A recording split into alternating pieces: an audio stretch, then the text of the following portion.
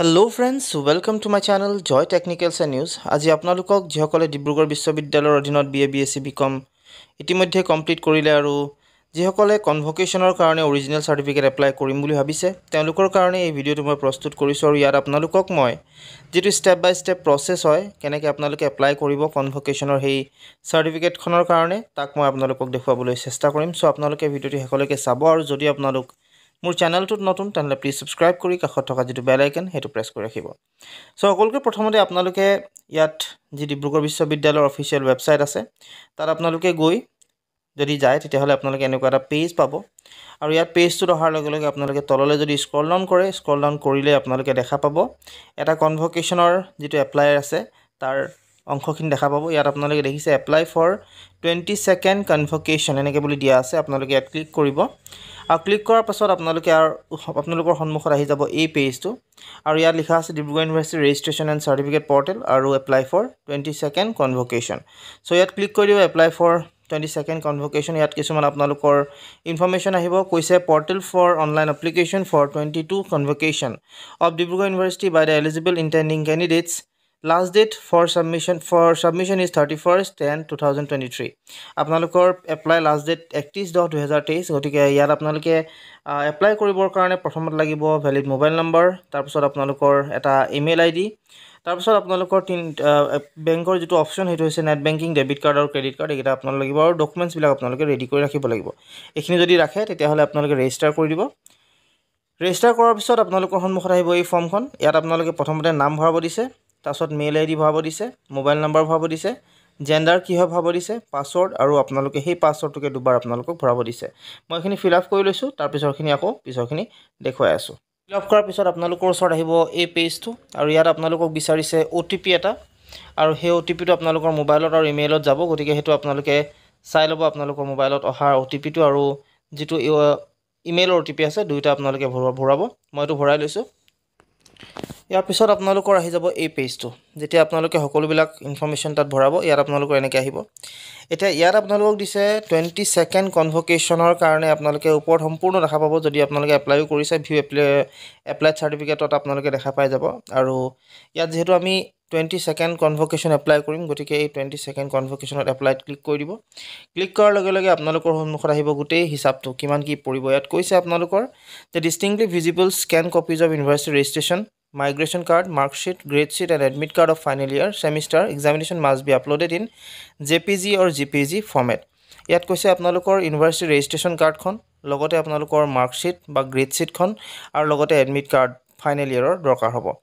এতিয়া ইয়াত আপোনালোকৰ ফাইনেল ইয়াৰ বা সেমিষ্টাৰৰ আপোনালোকৰ দৰকাৰ হ'ব আৰু সেই ফৰ্মেটটো হ'ব JPG বা JPEG ফৰ্মেটত আৰু হেখিনি ভালদৰে যাতে বুজা পোৱা নিচিনা হয় তেনেকুৱা ধৰণৰ হ'ব লাগিব ইয়াত সাৰ্টিফিকেট ফিজ কৈছে 800 টকা applicable only for candidates of undergraduate এটো আসলতে 800 টকাটো সেই সকল ছাত্ৰ ছাত্ৰী যিসকলে আসলতে B.A B.Sc B.Com ৰ হয় আৰু PG যিসকল কৰিছে MPhil কৰিছে PhD কৰিছে আৰু যি নেকি আসলতে কনভোকেশনত সাধাৰণতে এন্টাৰ নকৰিব কনভোকেশনত তেওঁলোকৰ সাৰ্টিফিকেটখন নলয় তেওঁলোকৰ কাৰণে আৰু B.A B.Sc B.Com ৰ যিখন সাৰ্টিফিকেট এখন কনভোকেশনত আপোনালোকে ল'ব নোৱাৰিব আপোনালোকে এপ্লাই যদিও কনভোকেশনত কৰিব আপোনালোকৰ সেই সাৰ্টিফিকেটখন কলেজ বিলাকত হয়তো পঠিয়াই দিব বা তেনেকুৱা ধৰণৰ কিবা হ'ব আৰু যিবিলাক কনভোকেশনত ল'ব মানে PG হওক MPhil PhD যিসকল আছে তেওঁলোকে 1500 টকা দিব লাগিব এটা এখিনি পঢ়াৰ পিছত আপোনালোকে ইয়াত যেটো তলত বক্সটো আছে ক্লিক কৰি দিব আৰু ওকে কৰি দিব ওকে কৰাৰ লগে লগে আপোনালোকৰ সন্মুখত আহি যাব এই পেজটো ইয়াত আপোনালোকৰ চাৰিটা স্টেপছ ইয়াত দিছে স্টেপ 1 স্টেপ 2 স্টেপ 3 আৰু স্টেপ 4 ইয়াত প্ৰথমতে দিছে আপোনালোকক স্টেপ 1ত কি ডিগ্ৰী কাৰণে এপ্লাই কৰিছে হেতু আপোনালোকে ইয়াত ক্লিক কৰি দিব ইয়াত ক্লিক কৰাৰ লগে লগে আপোনালোকে দেখিছে BA আহিছে তো গতিকে BA কৰিম যদি B.A B.Sc কৰিব তাৰ পিছত ৰেজিষ্ট্ৰেচন নম্বৰ ইউনিভাৰ্চিটি যেটো ৰেজিষ্ট্ৰেচন নম্বৰ হেতু দিব ক্যান্ডিডেটস নেম টু দিব ইয়াত আসামিজত সাধাৰণতে আপোনালোকে লিখিব লাগিব নেম অফ দা ক্যান্ডিডেট আসামিজত লিখিব লাগিব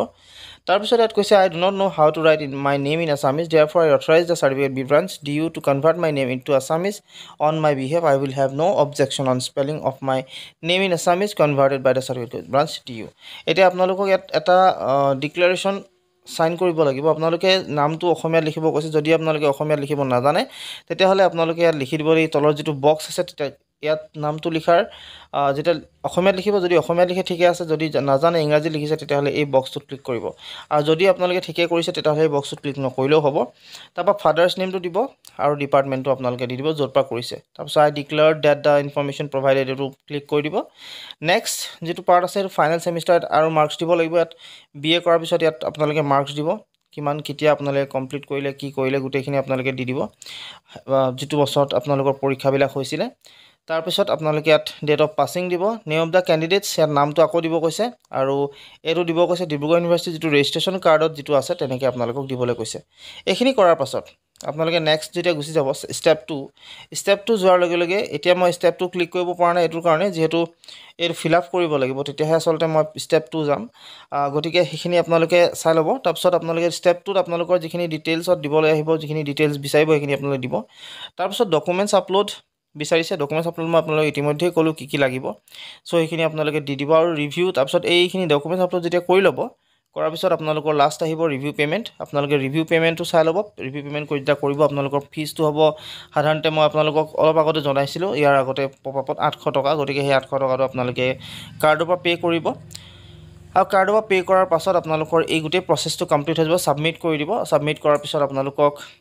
এই গোটেই প্ৰচেছটো যেতিয়া আপোনালোকৰ ফালৰ পৰা কমপ্লিট হ'ব, আপোনালোকলৈ যিটো ছাবমিট কৰিব, ছাবমিট কৰোঁতে যিটো একনলেজমেণ্ট নাম্বাৰ পাব সেইটো আপোনালোকে ভালদৰে ৰাখি ল'ব, ছেভ কৰি ৰাখিব। আৰু ফৰ্মখনো আপোনালোকে পৰাপক্ষত ছেভ কৰিবলৈ চেষ্টা কৰিব, লাষ্টলৈ আপোনালোকৰ আহি যাব।